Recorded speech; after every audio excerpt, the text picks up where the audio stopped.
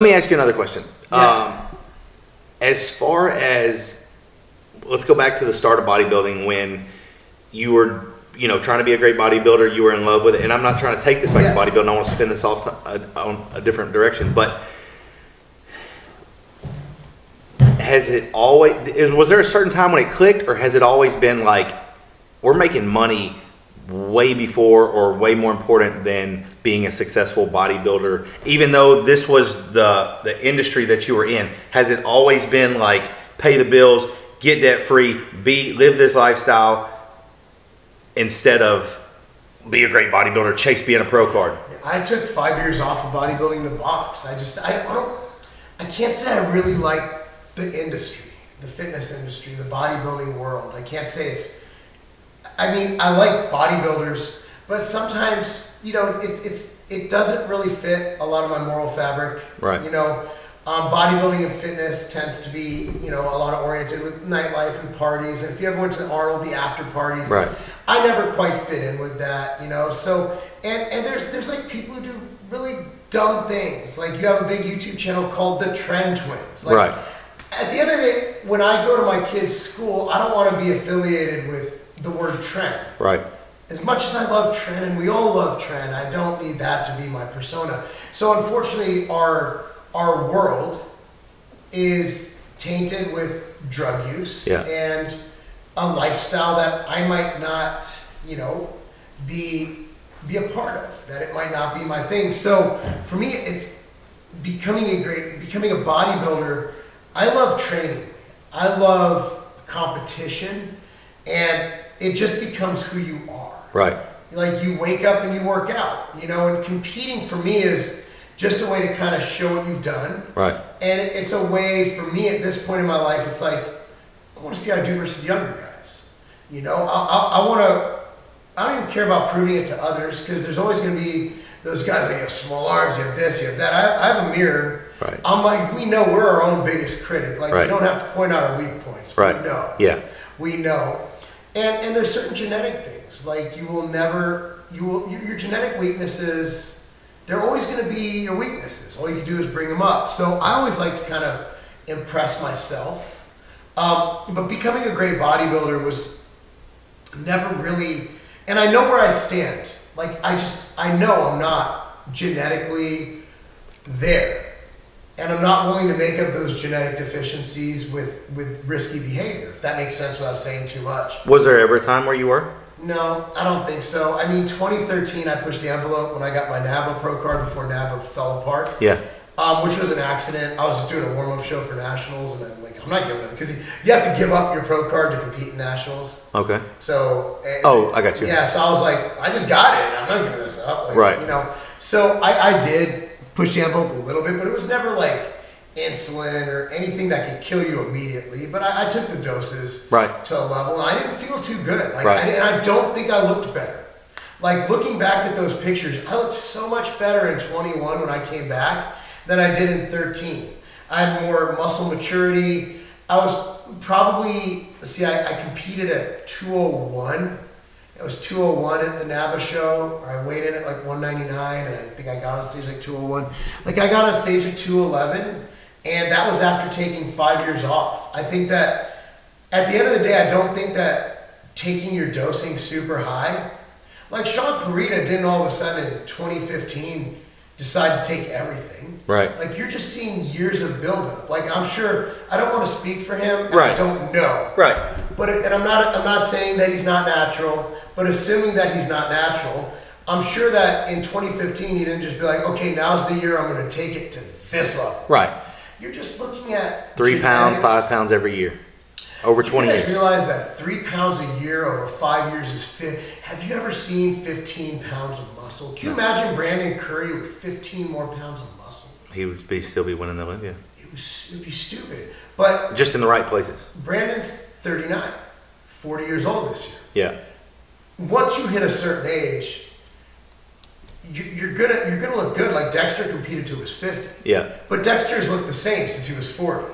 So your goal when you get past 40, you might make some incremental gains. I made some gains, but you're not going to see somebody over 40 just all of a sudden pack on 20 pounds of lean mass. Right. And just destroy everybody, unless you're Tony Freeman. He actually did. Tony Freeman didn't start competing till he was in his late 30s. That's crazy. Tony, remember Tony? Yeah, I know Tony. A freak. X-Man. This looks so good, man. Him and Quincy Taylor, my two tall guys. Yeah. Two favorite tall body. Quincy Taylor, we sponsored him back in St. Nation. Which bodybuilder? Don't say Arnold, because I know Arnold didn't. He transitioned the sport for everyone. But who's your favorite bodybuilder? Like, which one made your penis hard?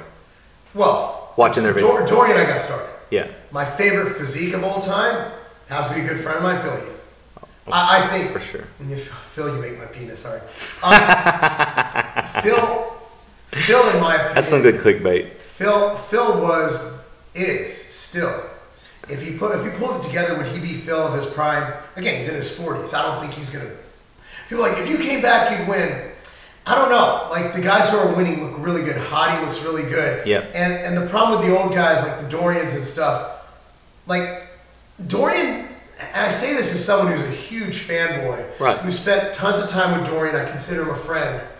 Dorian never had glutes. He had grainy hamstrings. Dorian never had shredded glutes. Find me a picture with shredded glutes. You see grains. Right. He never had striations. Right. Never had striations. For Dorian to say that we're not in as good a shape now, not one guy in the top 7 didn't have shredded glutes. Right. So for them to say, oh, they just no conditioning, mate. Dorian, what are you looking at? You might have had a better hamstring. Right. Like, even then, like, look at Huddy's hamstrings are dug from granite. Yeah. And him to say Brandon Curry didn't deserve it in 2019, that's blasphemy. Brandon Curry, and I got shit for this. I said, Brandon would beat Dorian. No, he wouldn't have. I'm like, Brandon had shredded glutes.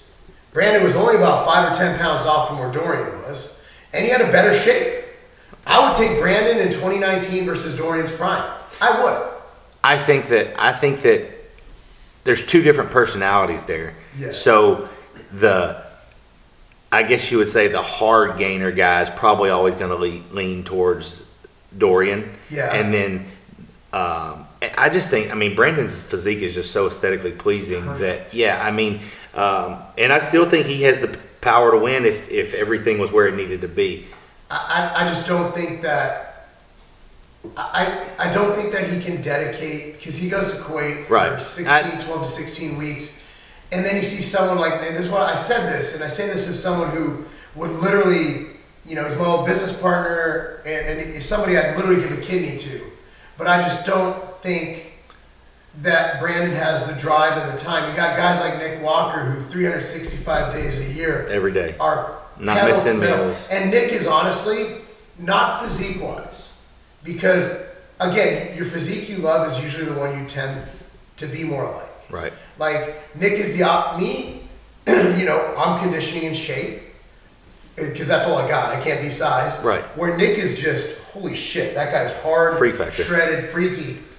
Nick's my favorite bodybuilder right now. Yeah. Because he's got that Branch Warren like work ethic. Yeah. And Nick is the guy who would literally chew on a concrete brick to gain size. Whatever you tell him. And I'm like, God, I love him. Like, at first I'm like, what is this? Yeah. Like, this is disgusting. What? Look at the veins. And I'm like, then I started following him. We had a couple conversations offline, and I was like, I fucking love this kid. Yeah. Like, I am the biggest Nick Walker fan now. Like, I love him. He's one of the few I seek out where I will actually put in my search bar Nick Walker. Yeah. And look his shit up, because it doesn't always come in my feed algorithmically. Right. Algorithm-wise, somehow I always get, like, food. Like, I don't know why. I don't go to my feed much, but it's always, like, big hamburgers. What the fuck? It must know I'm dieting, right? Right. And, but, man, Nick Walker, he's going to win an Olympia. I believe it. And he's just, because he is just the he's got that Branch Warren, that kind of blue collar flair. If he doesn't win an Olympia, he'll win an Arnold. He'll get a most muscular. He's already won an Arnold. Yeah, he'll win a few. Yeah. I think that he's just the guy. He's my favorite, and he's young. He's hard not to like. Yeah, he's a good guy. I mean, he just kind of does his thing. Yeah. He doesn't get caught up in the drama. Even when he does get caught up in the drama, it's whatever. Yeah. I really like him. I think he's not my favorite physique, but physique is so subjective. Yeah. But looking at, I thought the top 2 at the Olympia, top 3, top 4, I thought it was dead on. I think the judges got it right. Yeah. I think Hottie deserved it. He's not my favorite physique either, but because I would pick Derek if I'm going with favorite physique. Man, Derek's something special, man. And I've been saying this. I'm not going to say we're like tight boys, but I could text Derek right now and he would text me back. His previous coach before Hani, they were on the fence of moving up. And the thing is, Derek's one of the shorter guys, but he's been battling getting back down to 212 for years. And I'm like, dude, and that's the thing, like, his body wants to grow. I was like, just let him go. Let him go. Like, don't push it. Just let him go. And it's unhealthy. Second back down? But you know what he did in college, right? Wrestling? Yeah. Yeah. For him, that's nothing. Right. Wrestlers are nuts. My kids are wrestlers. I had a kid last weekend drop 20 pounds. I wrestled all in school. Dude was in my sauna for like friggin' 2 days. I was like, all right, they're crazy. It's a totally different mentality. Mm-hmm. Yep. And you could tell his ears are messed up too. You could tell he was good at it. Cauliflower here. You could tell because when you have bad ears, you know that guy put in that work on the mat. Like, Derek's a freak. But the top two are right. I don't think Derek should have won. I think Hadi had him on conditioning. And, again, like, that's the thing is that once you lose the Olympia, it's hard to pull a Cutler and come back. Yeah. And that's where Brandon's just like the new class. You got these two former 212 guys who have 212 waists. Yeah. But their bodies have Derek's kept his waist down. He's just got cartoonish. My question about Brandon, and you'll probably be able to answer this because I feel like y'all have a close enough relationship. Why doesn't Brandon just go the Dexter route? Just stay the same? Just win shows. I mean, you don't have to win the Olympia, but top 5 at the Olympia and go win every other show. Like if we're talking the business play here, and I don't know all the things that he's got going on business-wise outside of just the gym and whatever, but why not just go rack up money? I don't think he cares about money. What? They live very simple. They live in a simple house. Yeah. They live simple lives. I think he still drives a car that's air conditioning's been broken. He wins the Olympia, he buys his wife a car. Yeah. And just drives his old. They don't care. Like, they're not financially driven. If you're like, Brandon, this is an easy way to make $1 million, he'd be like, all right. Yeah, I mean, you definitely know when you talk to him, his stress levels seem very low. Yeah. And I mean, that could totally be a facade, but like when you talk to Brandon, he's like, that's how he is. Nothing stresses Brandon. Yeah. Nothing, and that's why he's never really off. Yeah. He's never off because of stress. He's off because he didn't give enough time to diet. Right. When he gives a full 16 to 20 weeks in Kuwait, he impresses everybody. It's when he's kind of like, we'll do it in 10. Right. And then he still won the Arnold. He did it in 10 weeks. Right. Somehow doing a Levroni, gaining weight, getting harder, which genetics, right? Yeah. But, I mean, he's just not motivated by financial means. So Dexter likes money. Yeah. Whereas Brandon's not driven by that. Right. So Brandon's driven by winning. So he still goes into the Olympia to win. Right. And Brandy, extremely competitive, driven to win. So you have those two. And Brandon's more of a quiet, driven to win kind of guy. He doesn't get mad when he loses. Yeah. But I mean, he trains to win, and I just don't think that. I don't think that it gets him out of bed to win the New York Pro. Right. Or to win smaller show. I think what gets him out of bed is competing in the big shows. Yeah. But yeah, from a business standpoint, I also think that you look at longevity. I think Dexter was able to do it. With all these guys competing and qualifying, if Brandon's just kind of doing shows like Dexter, is he able to bring enough to beat those guys now? To beat the Nick Walkers? Is that a risk for his reputation? There's a lot of things. Makes sense. And I don't know, I've never talked to him about that, but like, there's a risk doing those shows and that you lose. Yeah. And then you get knocked even further down. Right. So it's not, remember like, you got to do shows to be seen? Yes. Which I didn't understand before because I'm like, it should be who looks best on that day. Right. But then you realize at Nationals, the average competitor is only on stage for 15 seconds. Right. So they need to know to look for you. Right. It's like, hey, remember that dude from last year? Oh, that guy. Yeah. Like, and that's, like I was able to, even in big classes, I think I was good enough. But North Americans, I can make an argument that I could have won maybe as a light heavy.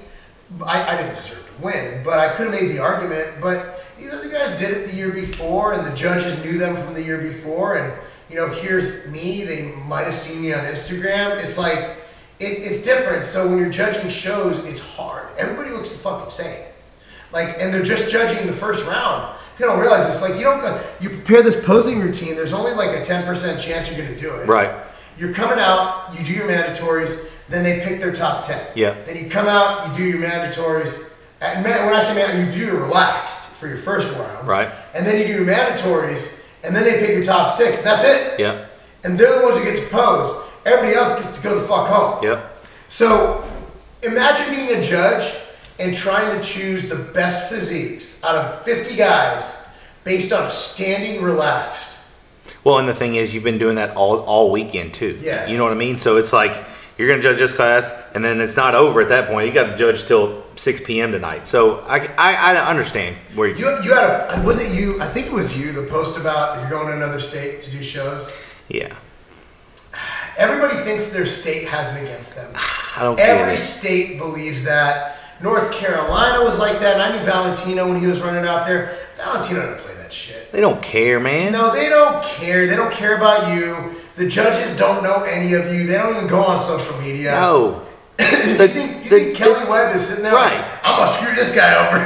When Kelly Webb sees my Facebook, like most of the stuff that Kelly ever comments is like stuff about my kid. Yeah, that's it. Yeah. Same. He's like, man, she's growing up. She's going to be just like you and stuff. I post stuff about bodybuilding. They don't care. No. You know what I mean? They literally choose who they think's the best for that day. Right. Like people got mad. They're like, I came back. I literally trained. I was going to do the knocks when I came back. I literally was only bodybuilding for 4 days. I was in a boxing camp. I was only training 1 day a week. Right. And I'm like, my wife said, you got to stop boxing. I'm like, why? Because you keep getting beat. Like I came home fucked up from sparring. She's like, you're done. Right. I'm like, I bodybuild? And so everyone's like, just do the state shows. And I'm like, it's Tuesday.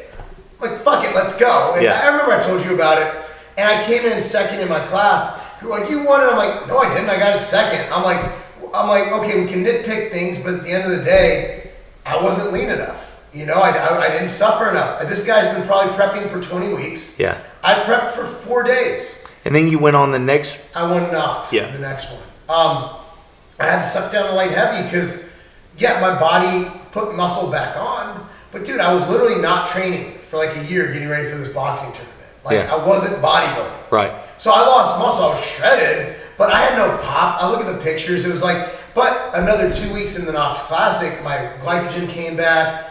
I was literally eating all the junk food from Aldi. Yeah. I was eating cookies and I was trying to fill in. Yeah. Because I was in boxing shape. But in the meantime, I got a question. In the meantime, you're eating that food, you're not going to look your best. Right. So there's a question for you, man. Clean food. So chicken, rice. Do you notice a difference in physique quality based on what kind of food you eat? Like if you're eating clean, bodybuilding clean, versus if you're just fitting your macros. Do you feel there's a difference? Well, I've never fit macros. So, yes, there's a difference in look. Is that what you're going for? Mm-hmm. In look, I believe there's a big difference. Yes. In performance, I think there's a big difference. Yes. I'm a performance type of person. Yes. So, and I asked you earlier about, I don't remember what we were talking about, but you were like, I just love to train. And so, for me, I've always looked at it as if 6 ounces gets me this and 200 grams of rice gets me this, what if I do 300 grams of rice and 7 ounces of protein? And so I've always seen it as, I got way past the garbage food. Don't get me wrong, I still like some stuff, but I've always been when I turned bodybuilding on, it was I've always said, if this is pizza and if this is your goal, this is pizza and this is chicken. You know what I'm saying? So it's yeah. But now that's just the way I saw it at the time. Don't get me wrong. I've been beat by people that'll eat 3 pizza meals and I eat 6 chicken meals and they'll beat me every time. Yeah. But I'm most focused on my performance in the gym because I love to train. So if I eat something and that backs me up or that bloats me, I don't train as hard. I don't get to train as hard. And so I'm just and plus, man, I've eaten for almost 20 years now. And so not 20 years, 15, but I know what it's going to taste like. I know, versus if I stop and try to get a burger at some just quick place, I don't know what that burger's going to taste like. I might hate it. And I've lost this appreciation for food. So there's certain things I still love, and I'll always love them because I ate them as a kid or certain things like that. But I'd rather eat the same thing that's going to taste the same way every time versus trying this and not liking it. Yeah. And that's just how I am. Like, I'm a creature of habit. I like, it's not that I like that food. I just don't like having to guess. Like, is this going to be good? Is this, is the service going to be bad? Well, I'll just take my chicken and rice or whatever it might be, and I'll just eat that. Yeah, I notice a huge difference in look when I eat clean. Yeah. But my look changes. I mean, yeah, if you eat your chicken and rice as your carb up, but on the flip side, you do 6 pieces of pizza, you're going to look totally different. And you probably like the look of the pizza better. Yeah. Yeah, I feel better. I look drier. Everything just pops more when I'm in that zone.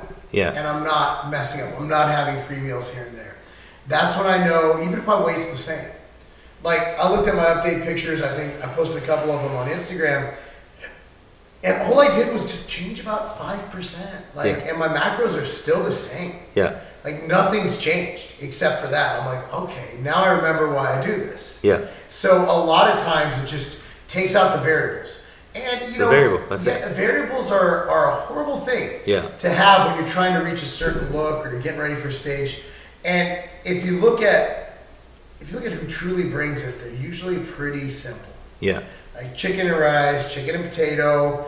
It's when people go like, can I fit this cookie into my macros? I'm like, man, that creates more stress just trying to figure out how to fit those macros than it does to do it. And again, a lot of people do great doing that. For me, as someone who doesn't have the best genetics, I need every angle I can get. Yeah. Like, yeah, absolutely. Me too. Just because, some people maybe Phil could have got by being a bit looser or whatever, but someone like me, like, I need all the help I can get. Me too. So if I leave any especially since my life variables are so unpredictable. Yeah. So my life can't be regimented. I'm not a full-time bodybuilder. Right. Where some of these guys are. Yeah. So when I'm going up against these guys, I need to make sure that I can only control what I control, and that's what I ingest. Yeah. But I have more stress than other bodybuilders. My sleep's more erratic. Yeah. So I need to control what I control. One thing I control is what I eat. Absolutely. So, yeah, I try to keep it, as much as I promote, like, just fit your macros. Yeah. If you're trying to get to a certain level, I think you need to limit the variables. Right. Yeah. All right. I had a list of questions that we kind of touched on a lot of them, but there's one I definitely want to ask you about. Yeah. We're running out of time. I know you got to be somewhere too, but we kind of touched on a lot of them, but one that I really want to hear you talk about is being an active dad. And as much as you pour back into kids, like with Carbon, your own kids, I see how you promote like your daughter training, your son's training, and all that. And I know that you coach a lot of people at Carbon too. I just want to hear your thought process on that. Well, when I was a kid, like, other than me and my wife, there was a coach. His name was Coach Cornell Miles. He was a Reverend linebacker coach. And, he took me under his wing. Him and a kid who was a year older than my sophomore year going into junior year. I was 170 pounds soaking wet. And I said, can I train with you guys? And they laughed at me. They said, okay, if you could hang with us on chest day. Because back then we didn't have athletic training. We had basically bodybuilding in a football weight room. Right.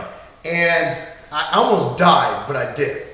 And so they took me under their wing and they trained with me. And even though I had a dad, he was always sick. Right? Like, so I had a very strong man showing me the values of hard work, and you can reach your goals. I went from being a really horrible JV player to a highly sought after recruited junior. Gained 70 pounds of muscle or overall weight in less than probably 6 months. And so from there I knew that my long term would be coaching, because even if you have a strong male role model in your life, if you look at what's happening, these riots in Chicago and all these crazy things and all the crime, usually these kids don't have dads. In fact, I venture to guess that all those kids on those videos had no father at home. Yeah. So we need more strong male role models. Now you have great female coaches, but I'm a male. Right. So I'm going to dedicate this. My daughter also coaches. So yeah, she could be a strong role model as well. But at the end of the day, these kids, whether they're from Brentwood or Inglewood, they need role models. So by showing kids sports are the one thing. Bodybuilding, okay, it's subjective. Sports, football, baseball, basketball, it's usually you get out what you put in. Yeah. Even if you're average athlete, if you put in the work, you'll become good.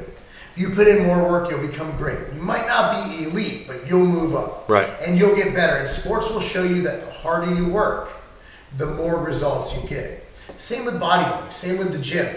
So by us going in there and coaching kids, which I believe is what I'm on this earth to do, that's my honest thing. God made me good at business to give me the means to be able to dedicate my life to coaching long term.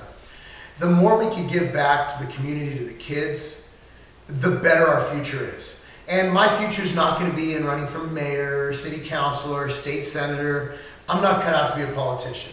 But what we could do on a local level, like we talked about earlier, you can only control what you can control. Whether it's coaching Little League, whether it's being on the school board, whether it's being in the PTO, influence your own community. Make your own community right. If we all focus local, focus on your own community, focus on the children. I'm not one of those it takes a village kind of guys. You know, I'm not a socialist. Right. But again, what can we do outside our sphere? And my kids, they're my kids. I love them. I'm here to literally make them the next generation. That's our job as parents, to create this next generation. Right. Carry on your legacy. Yep. Whereas they're also a part of a lot of other groups. Like they have coaches who are also role models. Like my son loves his wrestling coach. Yep. Goes to a place called Young Guns, Hatcher. They love him. The more positive adult influences they have in their life, the better. So I just want to be a piece of that puzzle. And with my kids, you know, I mean, they're it. Like, what else is there? What are we working for? We get out of bed every day. You have kids. Once you have kids, it's no longer about you. Right. So I always tell people, it's like, oh, my marriage isn't working. Do you have kids? No, it's not going to work. Right. Right? Like, if you have kids, you try to figure it out. Yeah. You do everything you can to figure it out. Obviously, it's toxic. You hate each other. There's a reason divorce can be a good thing. But when my wife and I went through some bad issues in 2015, we went to counseling and we figured it out because there's nothing. I'm a big fan of the nuclear family. I'm a big fan of a dual parent household. I'm not saying vilifying by any means single parent households or divided households. I'm just saying if you look at optimal versus it can work, I'm going to go with optimal every time. Right. Statistically, what I'm saying is irrefutable. It's irrefutable that statistically dual parent households do better. So my goal, and I look at my kids, but every kid I coach is an extension of my family. Yeah. So what can we do locally? That's what you need to ask yourself. So for me, coaching is everything. And my kids, you know, you just try to teach them values and to make the right decisions. Because my daughter is 17. And I need to know that when she goes to college, she's going to make the right decision. Right. You know, say my kid's 15. You got to get it right. So for me, coaching is just everything. I like that you brought up about, I can't remember what you said the guy's name was, but basically he was a Coach Miles. Coach Miles. So he was a huge, you know, he took you under his wing.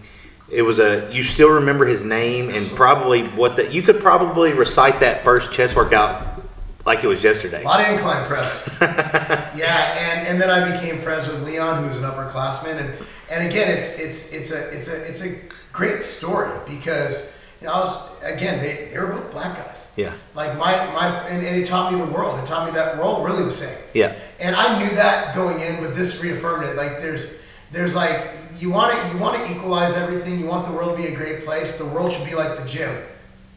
There's no racism. I've never seen racism in the gym. There's none of that shit in the gym. In the gym, you're all working towards a common goal. Yeah. As society, we should do the same thing. You're pushing him, he's pushing you. It doesn't matter what his mama said about you or whatever. Like, you're making him better. And I shouldn't have even said that. But it's like you said, there's no racism. There's no. And the thing is, when you both give everything you have, you walk out of the gym and you're just like, yep, you're my dog. Yeah, you know CT Fletcher, who we own Iron Addicts together. Yeah. he's famous for saying we're all the same under the bar. That's right. And Iron Addicts Gym is in a very diverse community around like Signal Hill, which is Long Beach, California. Yeah. You'll never see a place where you feel more welcomed. Yeah. And it's a hardcore gym, right? Planet Fitness is no judgment zone. Exactly. They judge. And there's no hardcore about it. But you go to, one time, no, I ramble, but we're at Metroflex Long Beach, and there was an obese woman. And this is back when I think, Mike Rashid, Big Rob, I think Rich Piano was there at the time. I don't know if he was there that day, I can't remember. And there was an obese woman doing sled pushes. And her trainer was pushing her. I'll never forget this. Everybody's doing their own thing, training. People have their camera crews. So Metroflex Long Beach was the thing in Cali, right? And all of a sudden the gym stopped what they were doing, put their weights down. Everybody went around this girl pushing the sled and cheered her on until she finished. Yeah. That's what the gym is to me. Yeah. And it always will be. From when I was a high school football player to now. The gym is a place where we come together, and for that brief hour, maybe hour and a half of the day, all that exists is you and your goals and a bunch of other people trying to reach those goals too. Absolutely. I think that's a good ending note right there. That was good. I couldn't have said that any better. It's the truth. If you've ever belonged to a gym, like Carbon's getting there. I still think we need more personalities in there that do that. Like Metroflex back in the day, like an Iron Addicts. There's a sense of community that it's like if the old TV show Cheers. You walk in there, everybody knows your name, and you have your regulars, you have your personalities, and you'll find that the biggest, meanest looking dudes, they're your biggest fans. Oh yeah. He wants you to, hit that next PR. He wants to come over there and spot you.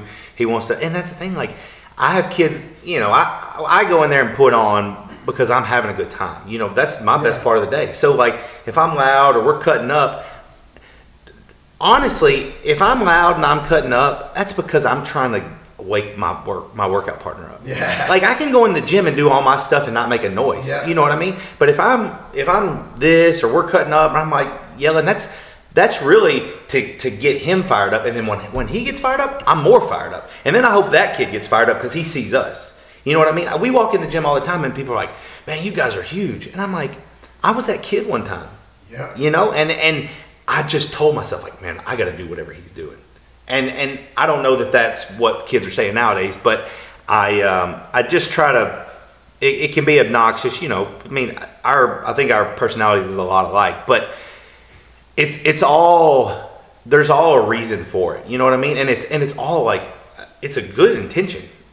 The intention's there. My intention is not to make you feel lesser than because I'm lifting heavier or I'm being louder than you. Like I want to bring you up with me. Yeah, and the difference between this generation now, they pose a lot more than we did. Oh my gosh. They are posing after every set. Like, we never did. We didn't want to be seen because my first gym was Gold's Venice. Yeah. If I would have done that, I would have got hit in the head with a barbell. Well, I mean, there were some big guys in there. And that's what's crazy is, like, the smallest guys are posing. Dude. I'm like, and that's what people ask me all the time about coaching. And I'm like, well, man, see, the thing is, I have this different appreciation for the new generation is because they're in the gym for 6 months and then they want to do a show. I was in the gym for 6 years before I was like 27 for me. Yeah, dude, and like 27. They were like, man, you've got it. Like you're doing everything right. You've got the physique. Like I'm like, I don't know about wearing that. The trunks. I was like, and this is right around when like flex was like the biggest thing going. Yeah. Gaspari and stuff like that, and I was like, I like everything about flex, but I don't know about my butt cheeks looking like that. You know what I mean? Oh god. Yeah, flex was gorgeous back in the day. I mean that with all sense of right, I get sounding the way. I mean, wow. It's just a block of developed muscle, just good proportions. But for me, when I started, like at Gold's Venice, it was weird back in the day because I trained there, and in Culver City there was a Valley Total Fitness, which was actually, it became like where everybody from like Inglewood and stuff trains. It was an all black gym. And if you've ever trained in an all black gym, and I mean this, not racist, but holy shit, they train at a level that Caucasians do not train at. And it taught me how to train. It taught me respect too. Yeah. Because if you don't rack your weights, I don't know how it is now. It ain't like that. If you don't rack your weights, you're getting yelled at by everybody in that gym because you kept that gym right. You showed respect. Yeah. And there was always a spot. So I trained at Gold's before it was just a bunch of unemployed actors. Yeah. You know, back when it was just Gold's. Right. So I was taught this gym etiquette and this appreciation for the muscle. And there was a rule, like unwritten. You see kids there's kids, teenagers in that gym, we're on more gear than we do. You know what I mean? Like tons of gear. Yeah. And back in the day, there was a rule. It was unwritten. But I think it was you had to bench 315 and squat and deadlift 405 before you could go on. Yeah. It was I think those were the numbers, but that was the rule. I forgot who told me that, but it was like, you just knew. I think there would be a lot less. If those were still rules of life, I don't think we would have transgender school shootings and things like that going on. It was different, man. There was unwritten codes, and people kept them. Like the dude at the gym would be like, hey, you know, because kids will ask like, hey man, what are you taking? And then they're like, don't even think about it until you have these numbers. Yeah. And then we'll approve you. It's like, wait, you're approving my drug use? What is going on here? Yeah. They can jump on, start a YouTube channel. Like, and that's the thing. I wanted to touch on that too. I mean, how long have you been monetizing your social media? 2011. 2011. And you have kids now. I mean, I'm just jumping on board. I've had a pretty decent following on Instagram for a while, but I've never even thought like, well, I'm going to try to push it and then try to make money off of it. But you got kids now in the gym. Like I said, I think they're 6 months in the gym and they're going to start a YouTube channel. Yeah, and give out really bad advice. It's not that. It's not advice at all. No. When you spend what we had, so at the small carbon, the other, like, it was months ago, these kids literally came in, set up a tripod, posed in front of it, and left. They didn't even lift. And my daughter, I'm training my daughter who trains like us. My daughter actually probably trains harder than us. Right. And I'm like, she's like, the fuck was that? And I'm like, if you ever do that, you're not my daughter anymore. Yeah, like, because she just goes in and trains. Yeah. Like, so that was, but yeah, you see, I mean, a lot of people, we trained, nobody knew we trained. Like, nobody knew unless we made gains because there wasn't Instagram. Yeah. Like, we didn't film our workouts. We didn't take pictures. I don't have any pictures or video from when I was a teenager. That's when I was doing the real impressive stuff. Absolutely. And back in the day, we trained because it was who we were. Yeah. It's because we loved it. Now people train because they want to get a following, because they want clout. There's a difference in results and mindset if you're training because you love it versus training because you want to get followers and views. And like, I've been training with Sheamus, and just the other, like, we haven't even, he's a WWE guy for those who don't watch it. And so we've been training every day, and like, people are like, I'm like, so when are you training with us? And we've trained like 5 times. And somebody wrote back, when's the video coming out? I'm like, oh shit. I'm like, oh. So he's even like, yeah, someone, he's like, do you want to film some of this stuff? We didn't even think about it because he's 45. Right. I'm 42. Like, we don't know. We're just working out. Yeah. And so we did a couple stories yesterday, but we're not training together for internet clout. We're just pushing each other. And it was really weird because the first thing people ask is like, oh man, you guys doing videos together? I'm like, we haven't talked, maybe? I don't know. Like, I don't have like a camera crew. Like, we're just working out in his garage. Yeah. So that's the difference, is that my first thought, like, if we were to train together, my first thought would be, cool. Let's get a killer workout. And then it'd be like, we'd get there and be like, we should probably film this. Yeah. It's what it got views. Absolutely. But I don't even think that. I'm like, this is going to be great. Everyone's like, dude, your trainer's Sheamus, man. He's got like 3.3 million. I'm like, he does? I'm like, holy shit, he does. Okay. Don't care. Right. I just want to work out. Like, I'm not after it for the clout, you know, or else I can afford to have a camera backup with me. Yeah. Like, I don't care. I just love training. Absolutely. Like, we crushed it the other leg day. I'm like, this would have probably done well on social, but it doesn't matter. I made gains. Yeah. I took pictures and I'm coming in. So it's just a different mindset that we have than the younger generation has. And I hope that social media doesn't prevent them from actually falling in love with the game. Right. So we're going to wrap it up here. I'm super glad that you came. I know. Sorry about yesterday. It's all right. I have a board meeting at 12 and it ran over and it went early. Sorry about that. No, you're good. I know. We'll see. As far as Carbon goes, my workout partner lives right next to Carbon, and I I mean, I can come to Carbon every day, but then it's got to be at a certain time and blah blah blah. So I go to Carbon, I don't know, one day a week. But it's making that drive every single day it's tough. I'm usually it's just been my life's kind of a shit show. Mine is too. It's just but I like shit shows. Well, I mean that's what keeps us. The thing is, your brain and my brain never stops, so it's a part of that. And that's why you can never retire. Did you know that your life expectancy goes down 10 years if you're retired at 55 versus 65? I didn't know that. It sounds right though. It sucks. I tell people all the time, when you quit, you're gonna die. Why would you live if you have nothing to live for? Exactly. I'll be a greeter at Walmart. Sit on the couch? Yeah, what are you going to do? Well, what I would do, honestly, if I was retired, if I was forced to retire, let's say I had a non-compete, here's what I would do. I'd get a lifetime membership, and I'd stay there all day.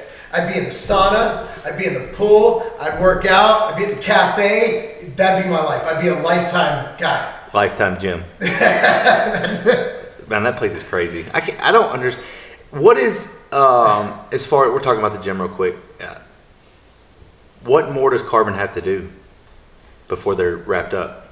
Oh man, the front lobby. But that's almost done now, right? The front lobby. I think they had a redo Revive. They got to get all the. I think they're doing that as we speak because it has to be medical. Mm-hmm. So Relive because there's a Revive name issue there, I believe.